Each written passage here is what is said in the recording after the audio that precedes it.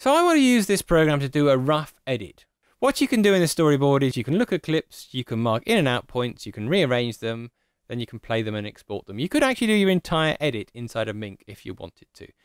Obviously, if you want to do a bit more, you want to do a bit of color correction, you want to go and add graphics and titles and God knows what else, that's the job for an editing program. I use Edius a lot. Mync really talks to Edius very well, but you can use Mync with other programs. We'll talk about that in a minute. First thing I want to do is just make up a quick storyboard. So I'm going to do it from clips I've loaded into the library, and I'm going to be looking at the same clips I use for lots of different tutorials, which are amongst this lot somewhere. So how do I find them? Well, obviously I can just look through the list and find the things. It's actually these ones here I want. But this is a prime case where I could do things like just select them all and make sure they've got an interview tag on them. Oh, they have. Let's maybe have a smart catalog with a tag of interview. And, oh, only one of them is tagged. Okay, let's go back, find them again, and tag them all with the word interview, so at least I know what I'm looking for. There we are, eventually found them. Nope, lost them again. They're in there somewhere. There we are. They're in there somewhere. Now, I could actually just do that and look through the list and try and tag them. I should probably have tagged them as they were coming in. But another thing you can do is you can change the way this display shows clips just by using this little thing up here. I mean, obviously, there's a little slidey bar that makes the icons bigger and smaller. So that's let me find them. But you can also click on this little square and you can show them either as thumbnails, details, timeline, or calendar. Well, thumbnails, fine. Little pictures. Details, little pictures with information. Timeline, though, actually puts them into date order. So assuming they had a date on them when they were filmed, which most clips will, now I can look through that and yes, actually split them up into the days they were filmed. Which means, oh, they jump out at me a lot quicker just by doing that.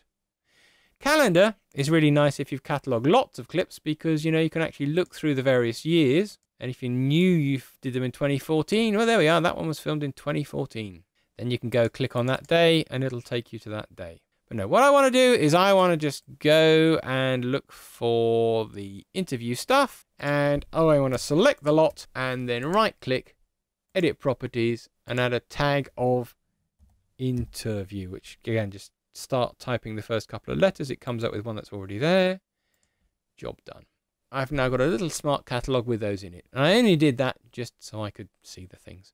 Now what I want to do is to make up a storyboard. So I'm going to go to storyboard and click plus and add in a new storyboard. There are no clips. Please add clips from your library. Well, that would be a good idea.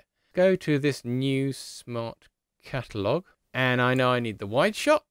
And I'm also going to need those too. In this particular thing, I know all the other ones are rubbish. I just need that. So I'm going to drag those, drop them in there. There we are. I've now got 3 clips. If you've ever looked at one of my training videos, this is a little video where I'm basically sitting down here. This other guy walks in. We have a quick chat and then he goes out again. And I want to start the very first clip with just the bit where he comes in. So that's really about there. So all I've done is basically grabbed hold of that little playhead and dragged through it. I could drag through on the playhead up here. I can obviously play it using the play button or the spacebar. I can use the arrow keys to move 1 frame forwards and 1 frame backwards. Sort of the same stuff that I'd be doing inside my editing program. And I want to mark that as the starting point of that clip, which I'm going to do by clicking on the I button. Now I'm going to start it playing. And that's about where it's going to finish. And I'm going to mark that as the ending point. So you now see I've actually just isolated a little bit of that clip. You might not see it very well because it's quite small up there, but let's just make these little icons bigger using the slidey bar. And yeah, you can see I've isolated a little bit of that clip. That's it. I've now done the first bit. The second bit comes from a close-up of this guy. His name is Ringo. Now it's in the wrong place, so I'm just going to drag it and drop it and put it above the other one. And then I'm going to look through it, play it. David. That's about where it starts. David, I want to ask you about blah, blah, blah. How easy is it to edit? There we are, out point. So I've got, in he walks, he says something, I then reply, which is going to be about there. Well, it's pretty easy to edit the stuff these days. And actually, let's get rid of the properties thing. That's not doing me any good. So let's just turn that off for the moment. So if you play that back, you notice he comes in, he sits down, he says something, and then I reply. Well, it's pretty easy to edit the stuff. Now I need to use something else from that clip. So I've used a little bit in the middle. I need to use the second shot. So I'm going to take that, copy it and paste it. And now I've not got two versions of the same thing. I'm going to move it after me, because obviously that's his reply to me.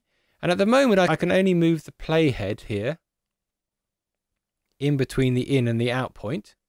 So I'm just going to move the out point on a bit until I find his reply to me.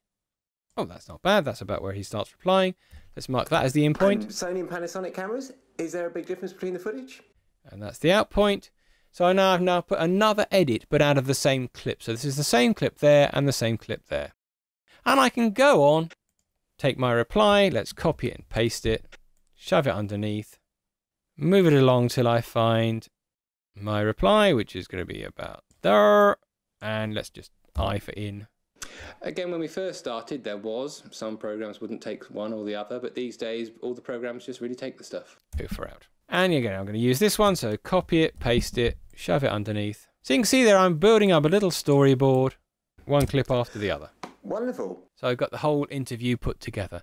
I can go in there and refine it, so I can just move in here and use the arrow keys to refine the edit a bit more. So I'm going to take out that word wonderful because, you know, he looks to the camera and everything and I don't need it. I'm going to change that and make that the in point again. Bong, very simple. So you can see there, you can actually make up a rough edit very quickly out of a lot of different clips. Now, apart from an undo and a redo button, there's not a lot else you can do here. So for example, normally when I do this and I go to this second shot where I wobble on a bit, I put a reaction shot or an insert shot over the top so you can see Ringo. You can't do that here. You can't mix in different audio tracks. It really is just a quick storyboard. One thing you can do is if you click on the little cog, you've actually got a speaker icon here and you can change the volume on the clip. But that's about it. But having done that, okay, what do I do with it now? Well, I've got a storyboard there of a little edit. I might want to refine it, so I need to take it to an editing program, or maybe I just want to export it.